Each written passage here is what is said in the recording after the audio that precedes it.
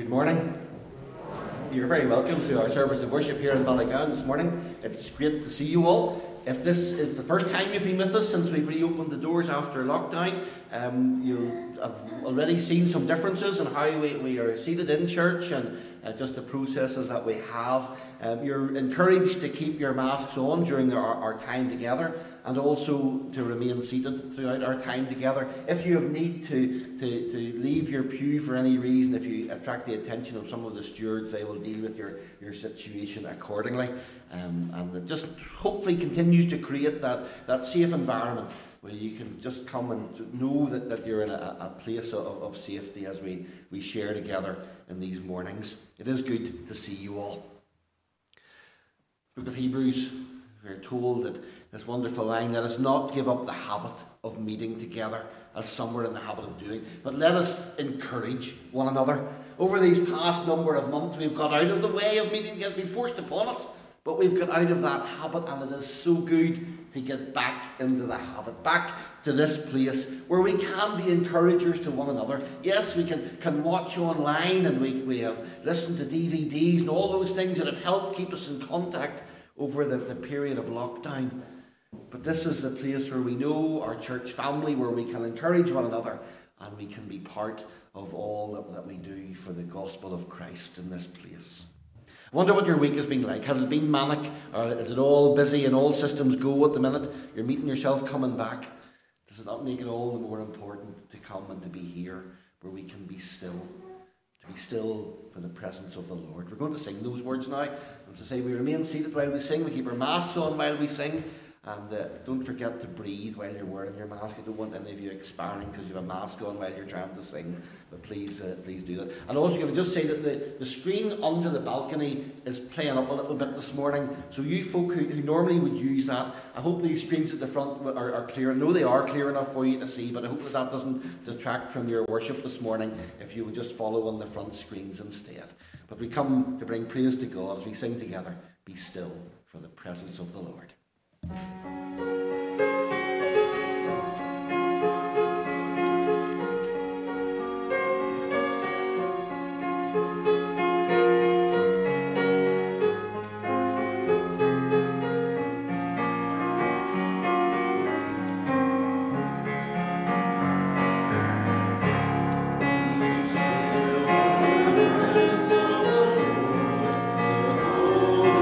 One is here.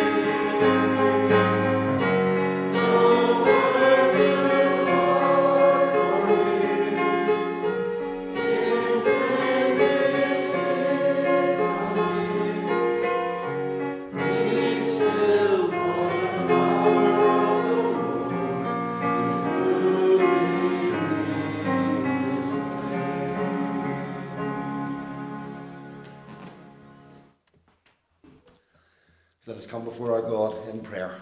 Let's pray together. Our loving Heavenly Father, we praise and thank you that we have this opportunity to come together as your family in Ballygowan, to come and be still in your presence. Lord, you know the week that each of us have had, the busyness of the week, the frustrations, the anxieties, and how wonderful we now have this opportunity to come and to be still, to set aside the things of the world and to focus our minds fully onto you, the sovereign and loving God of all. Lord, we thank you for the wonder of creation that is all around us, as you've revealed yourself through your power and through your might. We marvel as we move from the summer into the autumn. We see the colours change in the leaves, and we see the beauty of creation all around us. We praise your mighty name. Lord, we give you thanks that you have created each one of us in your image, that you breathed the very breath of life into each of us, and that you have granted us this day that we can come and sing our praise to you. We can lift our prayers to you. And we are reminded who you are and what you have done for us. Lord, you are a God of amazing love and amazing grace. That you would pour your love upon us in our unworthy state. For we gather before you this morning as a broken people. Lord, we are sinners by our very nature. We can't help ourselves. Even in this past day, we have sinned against you in our actions, in our words, and even in our thoughts. Lord, you know that we have been selfish. We have allowed ourselves to be angry. We have followed the ways of the world and not your ways. And yet, Lord, you tell us that all we need to do is confess that sin to you. And for those who know Christ as their Saviour and Lord, that sin is dealt with. It is taken from us once and for all, no more to be a burden to us.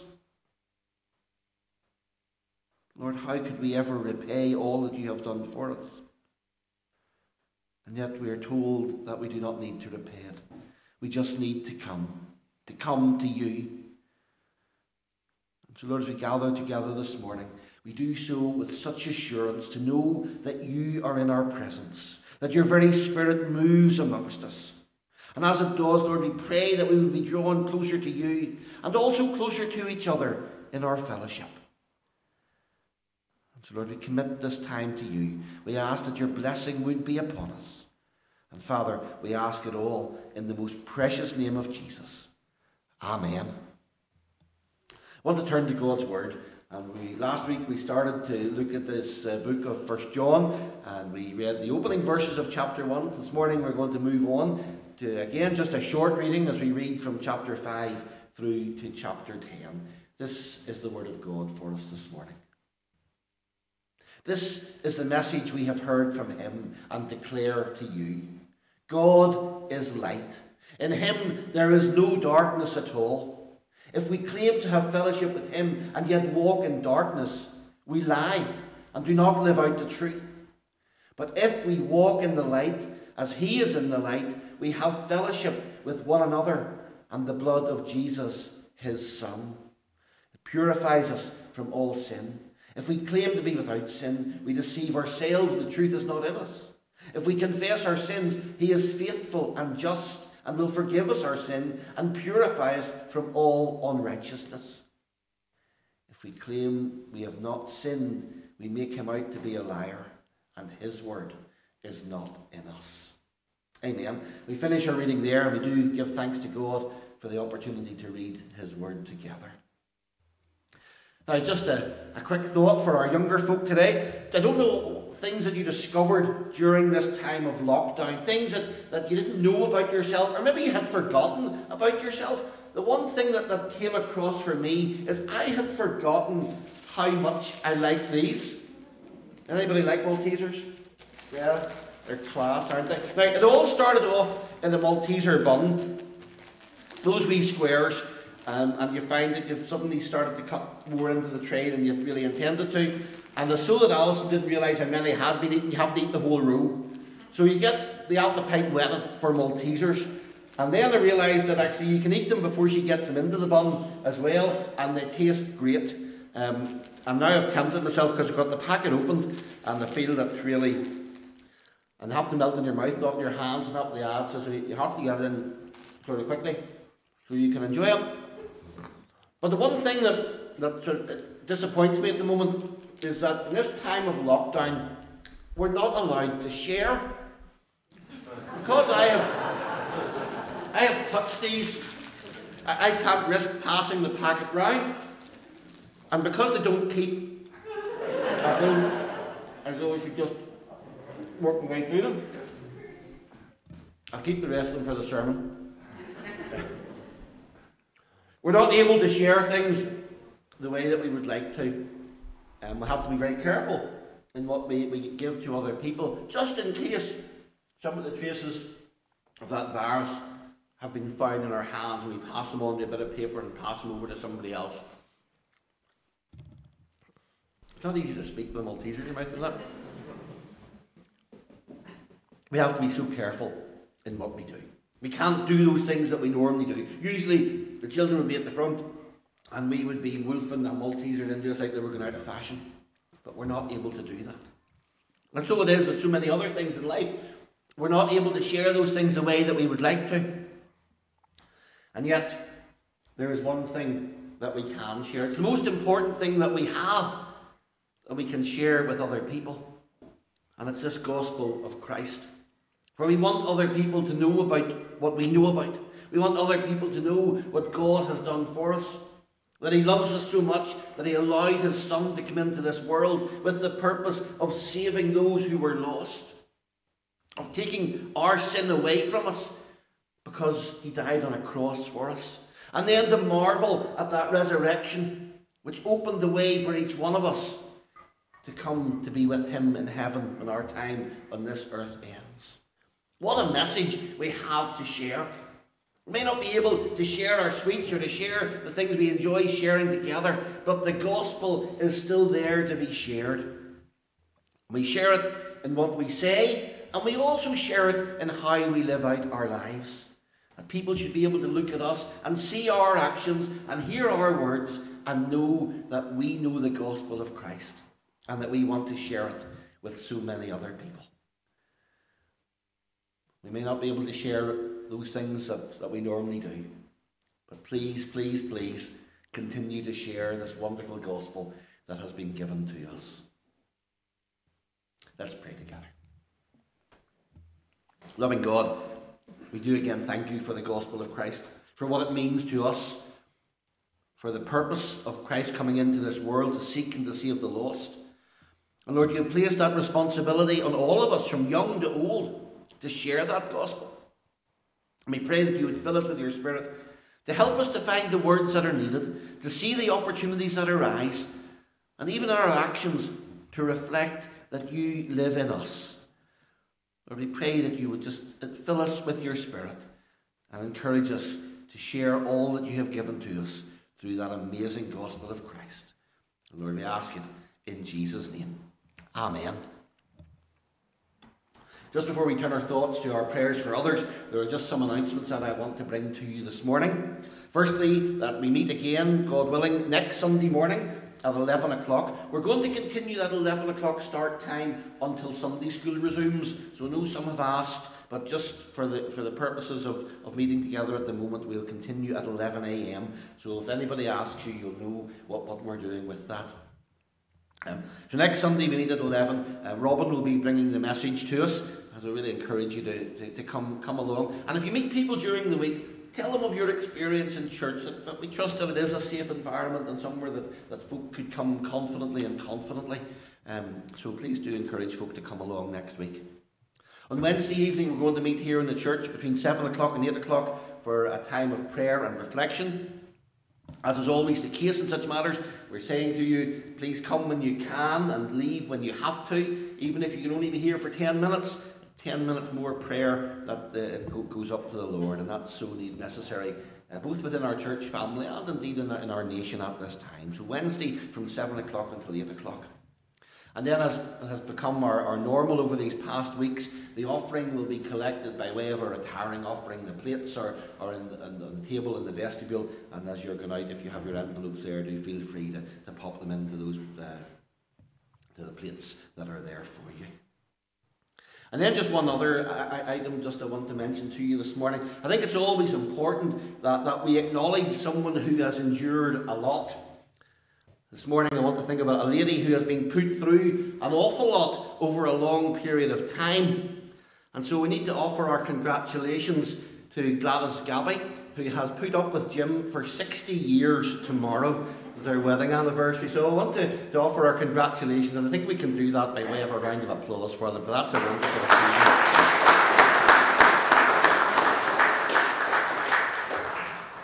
Jim, I know you've spoilt her rotten over those years as well, like she's put up with you, but you've looked after her well, so congratulations from all of us. These are all of the announcements at this stage. We come again to prayer as we bring our prayers for others. Let's pray together. Our loving God, your word tells us that we should not be anxious about anything, but rather we should come to you with our concerns, and we should ask for what we want with a grateful heart. Lord, there are so many needs in this world that is around us. It's hard to know where to start, but we think of this pandemic that continues to sweep this world. Lord, we pray that things would be brought under control. We hear the numbers that are mentioned, the thousands more who have contracted this virus. Lord, we pray for each one. We pray for the scientists who seek a vaccine that will bring an end to it all. We pray for your guidance upon them, Lord. We remember too families who have been so affected by the virus, those who have lost loved ones, others who have gone through so much pain and illness. Lord, we just look for that time when we will be free from it all and when normality can be resumed. And Father, we pray for the world situation economically, for it has come through a lot and there's much recovery to be made. We pray for your wisdom on governments, that you would grant them guidance in moving forward throughout all of this. Father, we pray for our own government, both in London and in Belfast.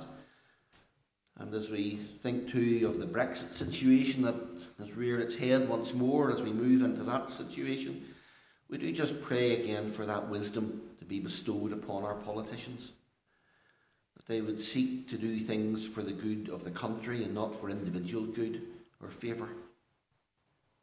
Lord, we know that this is a complicated issue, and there's even greater need for you to be involved because of that. Lord, we pray for this land, a land that we love dearly, a land that was known as a land of saints and scholars and has fallen so far from that. So many who have forgotten about you. And Lord, we pray that revival would come once more, just as it has done in the past. For we yearn for that time when all would call upon your name as Saviour and Lord of their lives. Lord, we ask that you would bring your peace into our nation's life. And Father, we pray for our congregational family here in Ballygowan. For each family connected to this place, we ask that they might know your blessing. Lord, we remember those who are ill at this time, either at home or in a hospital. We pray for those who are awaiting treatment and test results. We give thanks for answered prayer for those who have been through treatments and operations even in this past week. You've seen your healing hands at work. Lord, we remember those who are anxious and concerned about not being able to be about as once they were, that this lockdown has left them nervous about the whole situation. Lord, would you bring your comfort and peace to each one? And Father, we remember our young people today. For those who are away at university, we ask that they would continue to know your love and your presence with them, just as they would continue to know our thoughts for them. We remember those who are in schools, maybe those who have moved to new schools, making new friends, and just going through it all in these most unusual of circumstances. And Father, we pray for the youth work within our church. Lord, we pray that we'll be able to resume in early time, and that our young folk would continue to be reminded of your love for them. Lord, you know the many needs that we have, the many concerns that lie upon our hearts. And we bring all these before you now, knowing that you're a God who not only hears us when we pray, but a God who answers our prayers, and answers those prayers in your own perfect way. And so, Lord, we ask all of these things in the most precious name of Jesus. Amen.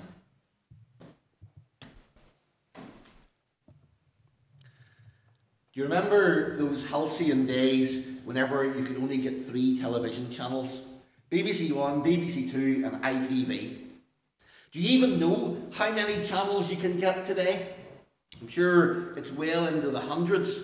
And yet there are times when I sit down for half an hour to watch something, and despite all of the channels that there are, there's nothing that you could watch. And yet for many people, they just sit and watch anyway. Somebody summed it up well when they wrote this piece entitled The 23rd Channel. The TV is my shepherd, I shall not want. It maketh me to lie down on the sofa. It leadeth me away from my faith. It destroys my soul. It leadeth me into the paths of sex and violence for the sponsor's sake. Yea, though I walk through the shadow of my Christian responsibility, there is no interruption, for the TV is with me. Its cables and remote control, they comfort me. It prepareth a commercial for me in the presence of my worldliness. It anointeth my head with humanism and consumerism. My coveting runneth over. Surely laziness and arrogance or ignorance will follow me all the days of my life, and I shall dwell in the house, just watching TV forever. I hope that doesn't sound like you, but unfortunately, that's exactly how it is for many people. We read in Ephesians 5 and verse 15, be careful then how you live, not as the unwise, but as wise, making the most of every opportunity, because the days are evil. Therefore, do not be foolish, but understand what the Lord's will is. See, instead of joining in and contributing to the world's evil, we should be doing whatever we can for the Lord. Far too many Christian people like to run with the world, and they contribute little to the kingdom of God. That's why we should set out each day to do some work for the Lord. Otherwise, we're stealing from Him and we're giving to the world. The world says, enjoy life, take it easy, watch all the TV you want to. It says, eat, drink and be merry, for tomorrow we die. It means enjoy yourself to the hilt, because when we die, that's it. But we must not be taken in by what the world says.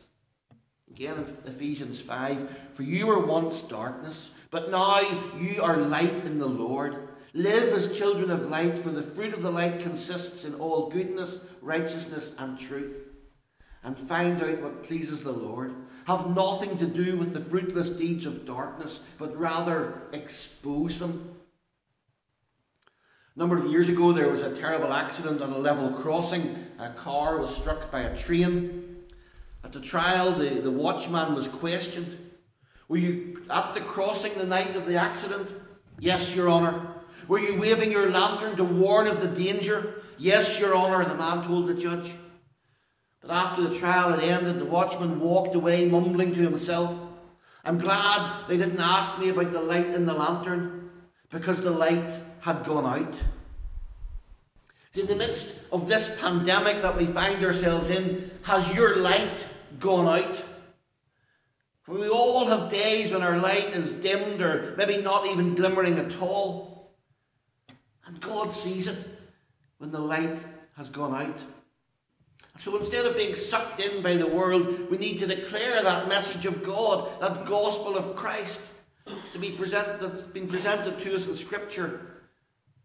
We need to share it with others, that Jesus is the Christ, that He is the Son of the living God. So I want to take note of this message that John declares in our text this morning. And the first message he gives us is that there is no darkness in God.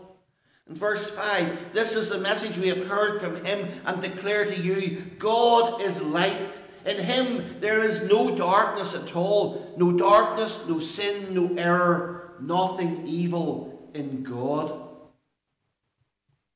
The soldier was at his basic training and he said, our sergeant made things very clear. He told us, don't question anything I say or tell you to do. And don't worry, because I never make mistakes.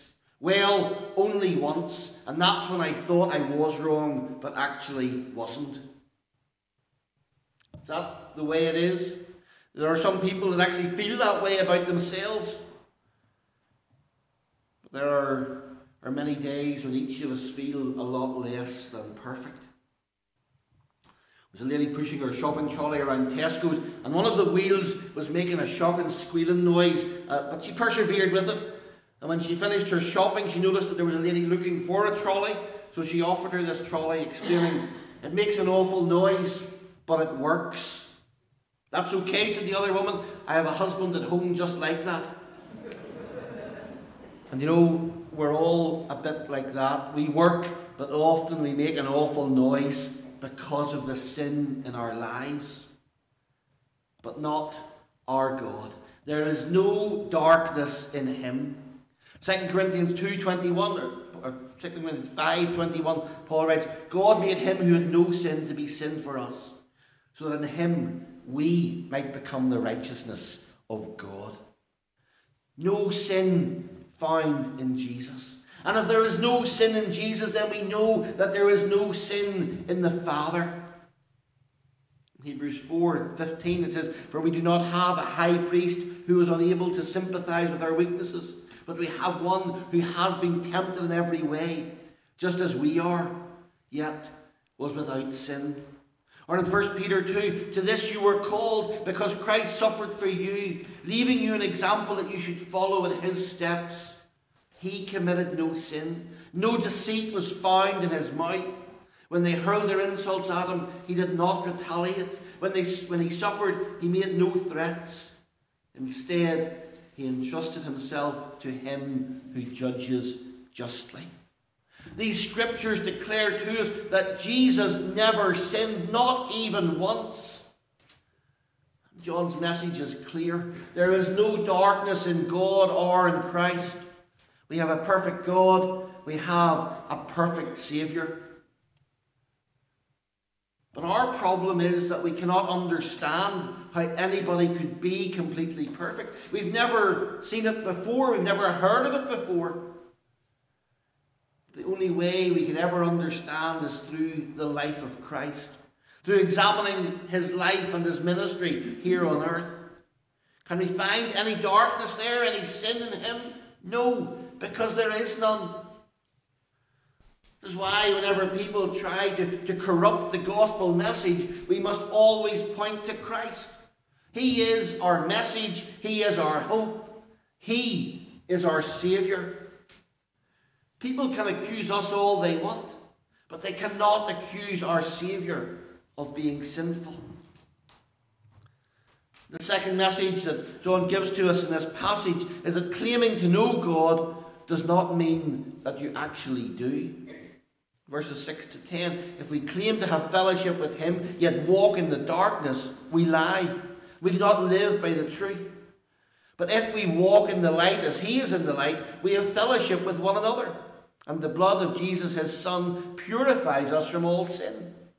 If we claim to be without sin, we deceive ourselves, and the truth is not in us. If we confess our sins, he is faithful and just and will forgive us our sins and purify us from all unrighteousness. If we claim that we have not sinned, we make him out to be a liar, and his word has no place in our lives. One of the things that I don't understand in life is glory hunting football fans. You know, the sort who change allegiance from one team to the next depending on who's winning. It mystifies me when I hear people say, oh, I used to support Leeds too. How could you ever stop supporting them? There's a verse in the Leeds song. It says this, we've been through it all together, and we've had our ups and downs. We're going to stay with you forever, at least until the world stops going round. Former Liverpool manager Bill Shankly was once asked if football was a matter of life and death, and he replied, no, it's much more important than that. Actually, it's not. But what about our Christian walk? Can we say of God, we've been through it all together and we've had our ups and downs.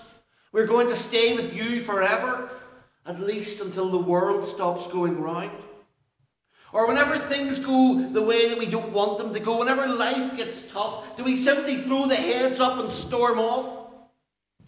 What does that say about our faith? Must have been pretty shallow to start with. And I think that many have bought into that theology that as long as we're good and a decent person, that's all God wants, and He'll reward you accordingly, both in life and in death.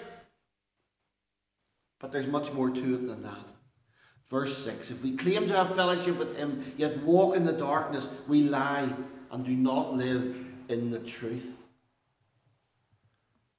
I'm not suggesting that there isn't darkness in our lives, because there will always be some. Because we live in a world of sin. We all have a sinful nature as long as we live in the flesh. But does this mean that we'll always be tempted to sin? Well, yes, it probably does. But it doesn't mean that we have to give in to it. The Word of God stands true. Claiming to know God doesn't mean that we actually know Him. And the third and final message that we're given in this passage is that confession and walking in the light, they go hand in hand. Verses 7 to 9. But if we walk in the light as He is in the light, we have fellowship with one another. And the blood of Jesus, His Son, purifies us from all sin. If we confess our sins, He is faithful and just and will forgive us our sins and purify us from all unrighteousness. Mark Twain once said, we are all like the moon. We all have a dark side that we don't want anyone to see. A minister once decided to use a rich parishioner to set an example. Paul, he said, you're a successful businessman. Surely you could contribute more to the building fund. Paul replied, but my mother is in a nursing home, my daughter has lost her job, and my son is starting university. If I can say no to them, I can say no to you as well. But whenever you say no to someone in need, when you have the means to help, you're not walking in His light. And there may be many other things that indicate that a person is not walking in the light as they claim that they are doing. You may recall these folk. Jim Baker, pastor of the Assembly of God Church, he succumbed to lust and greed. He ended up in jail. And when he got out of prison, he wrote a book entitled, I Was Wrong. And he truly was wrong. Or Jimmy Swaggart, a famed evangelist, caught more than once with a prostitute. Leslie Hale, a man who preached the gospel and yet was caught embezzling tens of thousands of pounds from his church. Such messages and incidents damage the message of the gospel of Christ. They hurt the witness of Christ in this world. But then we all do things that hurt Christ and our witness for Him. But the good news is that we can repent and change. We can confess our sin, no matter how large or how small that sin is, and He will forgive us. We can walk with Him, and we can return to walk with Him. But we all need to walk in the light as best that we can. And that means walking with Him. Walking daily with Him. It's the only way to walk in the light, to let our light shine for Him. For our goodness comes from Him. It's not from us. We become better by rubbing shoulders with Him, by praising His name. Someone said, I would rather see a sermon than hear one any day. I would rather that someone would walk with me than merely tell me the way. The eye's a better pupil and more willing than the ear. Fine counselling can be confusing, but showing by example is always clear. And that is true for each of us as well. We have a message that we need to declare, that we must speak and we must live it out. And then, when we do that, then the lost of this world may come to believe and be saved through Christ. We have a gospel to declare. Let's not be shy in doing it. Let's pray together. Loving God, we praise and thank you for your word. We give thanks for the encouragement that we receive from your word and also the challenges that it brings to us. Lord, as you fill us with your Spirit, would you keep us free from the temptation of sin? Would you let us walk in your light, that others would see that we have what they need? And may we share this wonderful gospel at every opportunity. And Lord, we do ask it in Jesus' most precious name. Amen. We're going to conclude our time together as we bring praise to God once more. And again, we remain seated as we sing. I stand amazed in the presence of Jesus, the Nazarene. Let's praise his name.